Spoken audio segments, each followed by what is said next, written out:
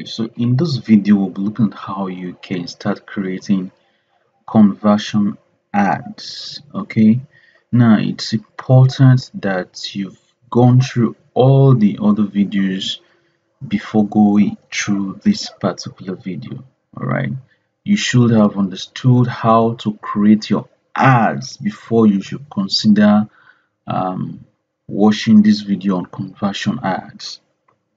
Alright, having said that, we'll be looking at two types of conversion ads. So we're going to look at conversion ads that require you to have a pixel code on your website for those persons who are directing people to their web pages. Okay, so if you have a funnel, this is what you should be doing. On the second video, we'll be looking at how you can have a conversion ad, which I call the message conversion ads, if you don't have a website. So if you don't have a website, you make use of message conversion ads. All right, so let's dive right into it. So the first thing you want to do is make sure that you have set up your pixel in your ad manager. Okay, so I'm right here on ad manager right here. See, so we'll go to pixel. You can see pixel right here. If you don't see yours here, you go to all tools. Okay, and then you go to measure and reports, and you're going to see event manager right there. You're going to see pixels. Okay, so you click on it. Now once you click on it, it should show you a page where you have to set up your pixel. Okay, so pixel is a piece of code that you have to paste on your website, like I've explained before. Okay, now once the page loads completely, if you've not created it before, it's going to ask you to create. If you've created before, you basically just have to set it up. Right, so you can see right here it says create a pixel. Okay, so this just allows you to track website activities and improve your return on advertising. So it just helps you to do more with your advertising, have better returns with less spends. Okay, so you can reach even new and existing customers. That's what they call retargeting. Okay, but that's a little bit advanced, but once you get a grip of using pixel and conversion ads, it will be very easy for you to do. All right, so let's go ahead and create a pixel. So click on that, and we can say Jonathan Pixel. I'm going to use the website I will have on here. It's mysecrets.com. So that should be your website URL. Okay, I'll create that.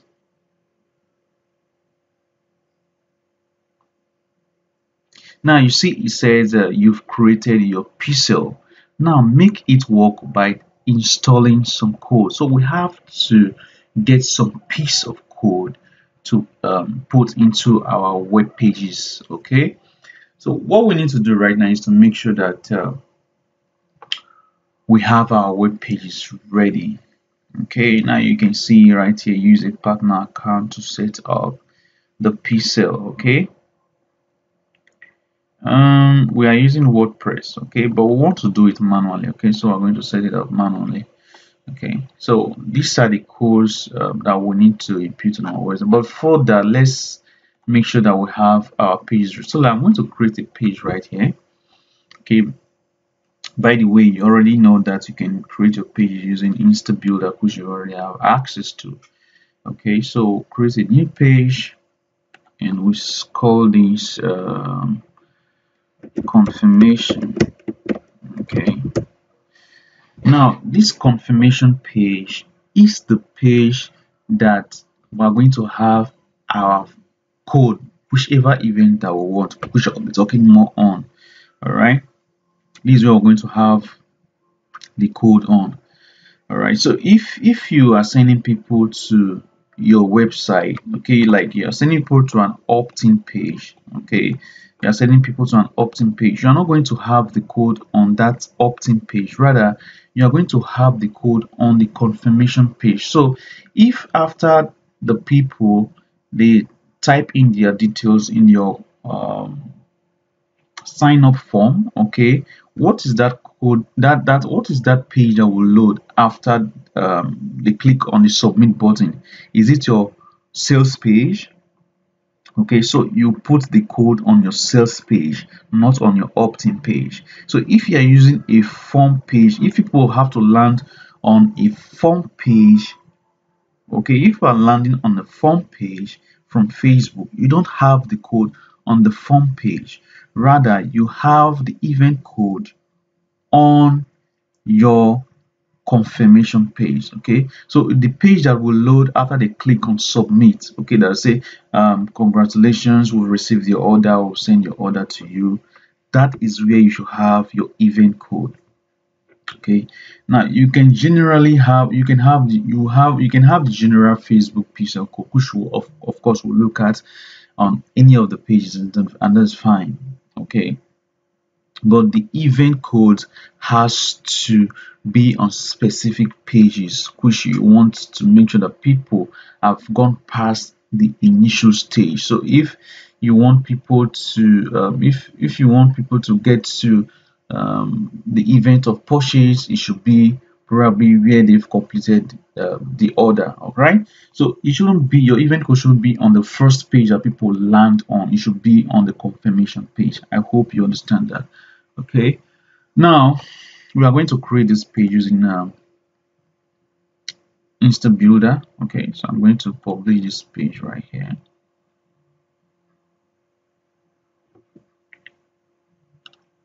So I'm going to assume that this is a sales page. Okay, so I'm going to have my pixel, my event code on the sales page. Okay, let me launch editor. So we'll have the event code on the sales page. Now, if people are going to your website, it's not your sales page you're going to see, right? It depends on the kind of funnel you're using. By the way, we've talked about that in previous videos. I'm not here to talk about funnel pages. Okay, so we have lots of templates right here. Let me just choose one, sales page. So okay, so let's use this. So we've talked about sales pages, your funnel pages. Okay, the type of your funnel, it could be from Facebook to your pre-sale, then to sales page to order page, or directly from Facebook to your sales page. Okay, all right. So this is going to be our sales page. Okay, it's still loading, so let's allow it to load complete so we'll see the different elements right here. All right, so here we can see that the page is completely loaded. Okay, so for Instant Builder, what you need to do is go to your settings, and you're going to see scripts and codes. Okay, right there, and you see head scripts, okay, and body scripts. All right, so now if you head over to, let's go back to Facebook pixel where we're generating our pixel, you can see this code right here. This is the code that we're going to have on our header. Because you can see, paste the pixel code at the bottom of the header section, just above the closing tag. Okay, this is a closing tag. All right, you don't have to understand what I just said. Okay, just copy this code right here. Just copy this first code. Okay, this is a very mighty code. You can see it's a lot of code, so you just copy this simple code and then head over to your page, and you have it right here. Okay, it says your head script, so we're going to paste that code there, and then we'll come back to Facebook, and then we'll click on continue. Okay, now on this continue page, you're going to see different events that you probably want to track. Is it you want to track purchase? Okay, so is it that when people purchase something, you want this to show, or is it that you just want leads? Okay, or complete registration? For someone who you're directing people to your sales page, you probably want to use lead. Okay, for someone who is using a form, okay, so probably people get to a point whereby they fill your order form and you show them the confirmation message of their order. Okay, meaning you are going to have this purchase event code right there. All right, so we're going to use the purchase event code. Okay, so we're going to take that, and you're going to see this code right here. If you hover here, you can see that it's not showing you to copy it. So just copy this one that shows you copy code to clipboard. So just click on that.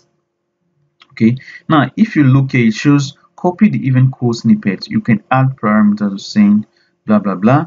Then right here you say place the event code on your order confirmation page. Just what I just explained to you guys. Said add the event code just below the closing head tag. Okay, so this allows the event code to load along. So below the closing head tag, you are going to find the body. Okay, so it's going to be on the body. You don't have to just follow what I'm doing. Okay, so you come over here, you're going to see body scripts here. So remember we read here that it's going to be on the body. Okay, so you can see here, you can see what is right here, body. Okay, so we're going to have it on our body script. So paste that particular code right there, and we save. Okay, that's it. It's been saved. Okay, so now we come back here and simply click on done. Okay, that is it. We've successfully installed the pixel code on this page. So we can view the code so that we can view the page so the code can be active. Okay, the pixel can be active, so Facebook sees that there is activity on the page that we have our purchase event code on. Okay, so we're going to head over here and let me refresh that. All right, so we already have an event because of course we've just viewed the page that we had that code on. Okay, so you can see one event received and it says purchase right here. Now the beauty of conversion ads is that this allows Facebook to only charge you when the event is triggered. So if you have a funnel whereby you're taking people to a pre-sale first or to an opt-in page, then to an order page or whatever it is, Facebook will only charge you when when the particular event you want is triggered. Okay, so even though people land on your opt-in page, you won't be charged until they successfully sign up into your list to see your sales page, or probably they've been able to fill your order form to see the confirmation message. I hope that is clear. Okay, now we are going to head over to creating an ad. Okay, so how do you create an ad, a conversion ad, once you have your pixel code set up on your website and you've created it on your ad manager?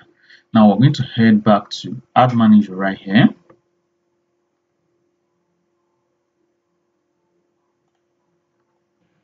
All right, so we are already on ads manager and we'll click on create ad.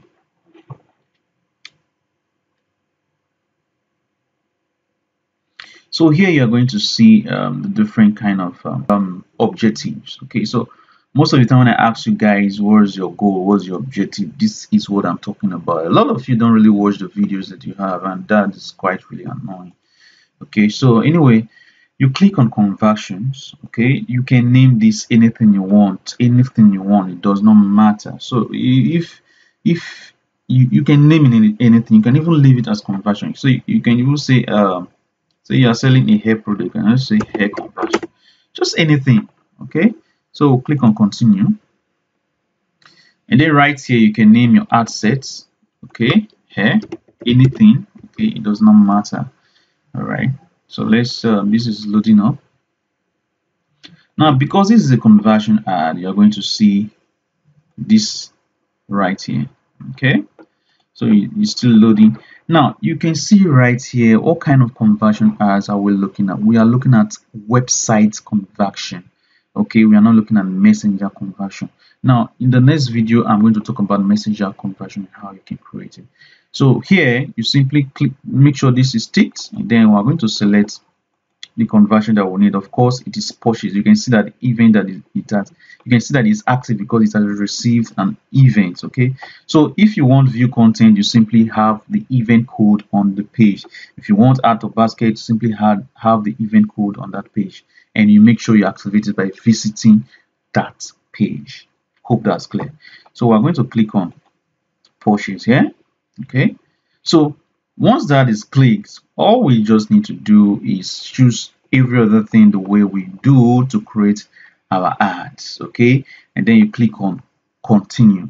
Okay, once you click on continue, you complete your ad, and Facebook will only charge you once people get to this page where you have this event code installed. Okay, I hope that is clear. So in the next video, we'll be talking about how you can create your what, your messenger conversion ads.